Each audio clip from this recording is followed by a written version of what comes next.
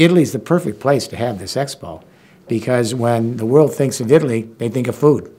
Italy is the primary place where people look to for the best and quality food and cuisine. The world will look to Italy for new ideas about food, and I know here the slow food movement, ecological-based food, organically based agriculture, all of this is becoming essential to how Italians perceive their relationship with farming. We want the rest of the world to see what Italy does.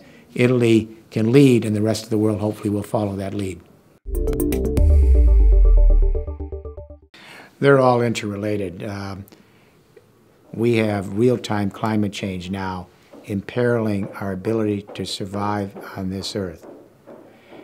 What people don't realize is how terrifying climate change is because it changes the water cycle of the earth. We're the watery planet.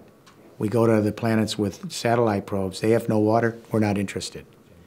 Our scientists tell us we're now in the 6th extinction event of life on Earth.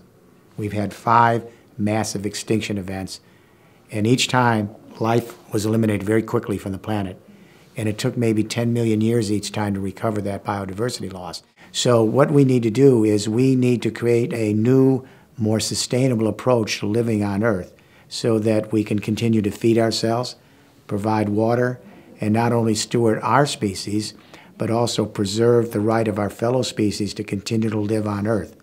99.5% of all the species of life that have ever existed on this little planet in the universe have come and gone.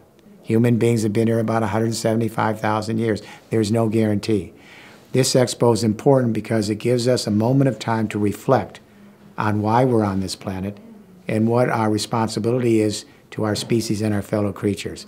So if we can use this expo as an opportunity to bring the human race into a great global conversation, how we can move to a new 3rd industrial revolution, this expo will have made an imprint that will be important to future generations. I hope that happens.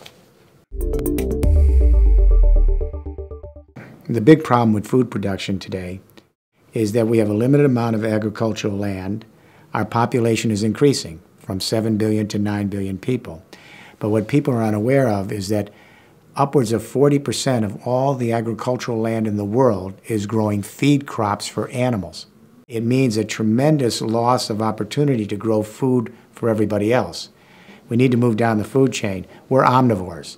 We have to move our diet from a meat diet back to a fruit and vegetable diet so that everyone can have access to land to grow food for their children. I'm in favor of ecological, organic, sustainable agriculture, eliminate the pesticides, and create more of a relationship between our food and the environment. So there's a lot that can be done, and you know, our food tells us a lot about ourselves.